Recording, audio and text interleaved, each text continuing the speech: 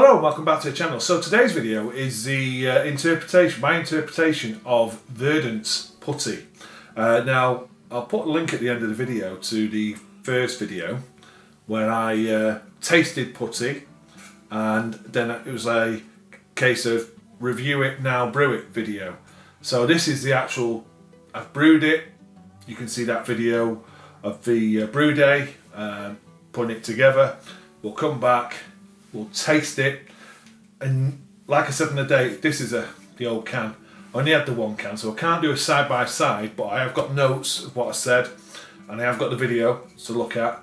I just want to know if my interpretation is close, or if it's not close, or if it actually tastes any good, or if it looks how it looks. So watch the brewing video, and then come back and I'll crack the bottle open. Okay.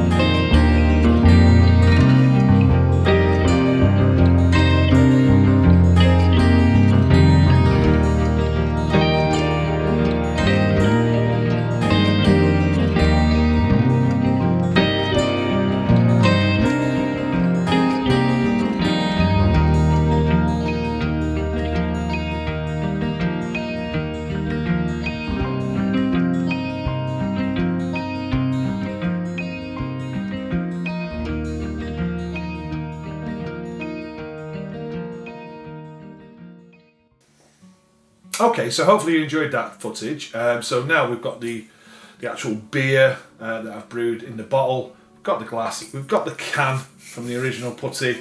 This was, it cost me £8. It's an 8% double New England IPA by Verdant. It's a putty. Yeah, so my ingredients for this cost me £15.49. I got 4.5 litres of the beer, so it breaks down to a 440 to about £1.50 for the 440ml. So still quite expensive for a homebrew, but let's see if it was worth it. So let's crack it open. What I'll do have to say though is straight away, this is an interpretation. It's not a clone, but this one came out slightly stronger than putty. Came out with 9%. So yeah, let's see what we get anyway. So Mrs. B is with me because she was with me on the last video. Mrs. B's got her bottle there. she can crack hers open, and then we can both have a go the aroma, the look, the taste, and see what we come up with. Okay, let's crack it open.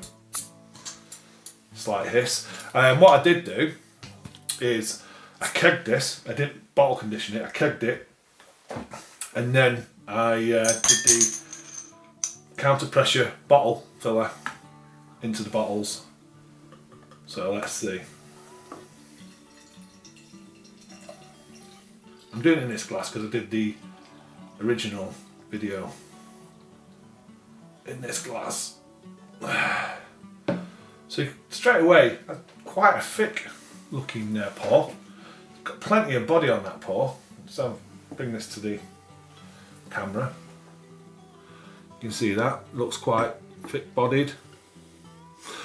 I can tell it's not as golden as putty was, for sure. I'll try and put a side picture up of putty here somewhere, but I can see it's not golden, but it's definitely not oxidised, and it does look like a New England IPA, double New England IPA.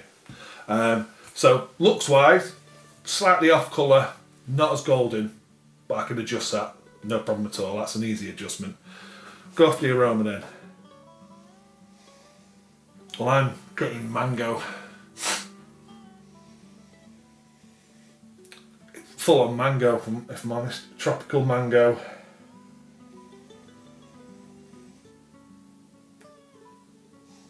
Peach. Peach, mango, tropical fruits aroma. That's what I'm getting. What do you get on yours, the aroma wise? I'm going to say maybe a bit of orange. Bit of orange.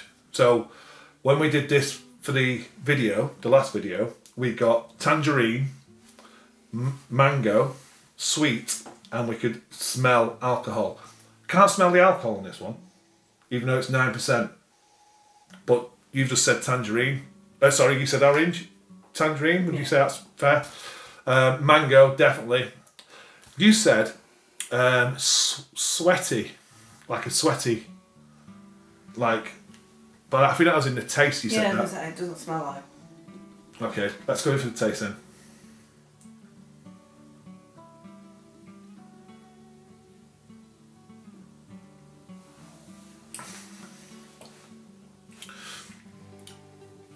I do get a bit of alcohol in the taste, for sure.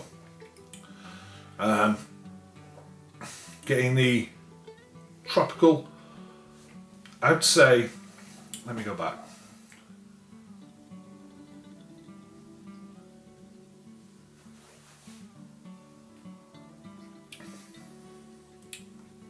It's a sweetness.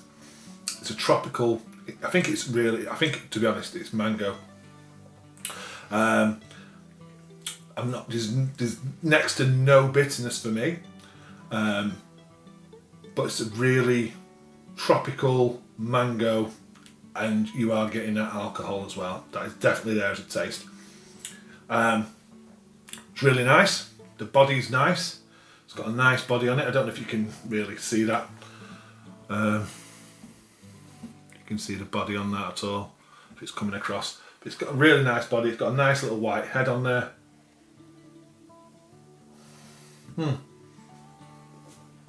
It's quite nice, quite tropical actually, quite fruity. What would you say? There's a sweetness there as well.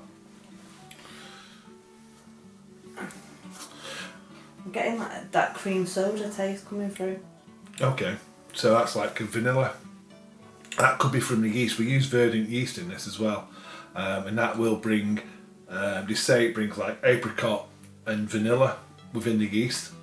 That might be what I'm saying. When I'm saying there's a sweetness there, I'm probably saying that's a vanilla as well. What I wouldn't, it isn't very piney or dank. What we said on the last time was no bitterness. It was piney, the taste of this one. Alcohol, we could taste alcohol. We can taste the alcohol in this one. Full body, yeah, I'd say that's pretty much full body as well. Tropical mango, peach, apricot, and sweaty. Now, you said sweaty because that's what you always say when you taste mosaic. Can you taste that in this one? Very, very slight. It is there, but like really slight. Yeah, yeah. I mean, I'm just getting full on mango, which will be from the Mosaic hop. What I did, recipe. First of all, I'd say that is quite a good. It's a cracking beer. It's a really good beer. It, apart from the colour, and maybe needs to be a little bit more piney, I think that's a fantastic interpretation. I'll take this to Brew Club and let the folks, guys, girls taste it there, see what they think. But I think that's a job well done. I'm pleased with that. What did I use? I used Golden Promise. I used wheat malt, torrefied wheat, flake wheat, rolled oats, chip malt, flaked oats, naked oats, and I used the Verdant yeast. And obviously it was Galaxy, Azaka and Mosaic. We knew that anyway, because that's what putty's all about. What I did with that, I used it in a whirlpool. I used the Mosaic as the most dominant hop, backed up by the Galaxy, and then that's backed up by Azaka. I did exactly the same grams, then in one dry hop, and then dry hopped for 3 days, cold crashed, put it into a keg for a couple of weeks, and then from the keg, cooler tap, into the bottle, and that's what we've got. And like I say, there's no signs there of oxidised beer. Absolutely brilliant. The mouth feels great, the carbonation's great. So for me, it's a winner. Yeah, if you want this recipe, no problem, just let me know. I'll share this with you. Like I say, it's not a Verdant clone, it's not official or anything. It's just my interpretation, but I think it's a cracking beer. Chuffed to bits with it. 9%.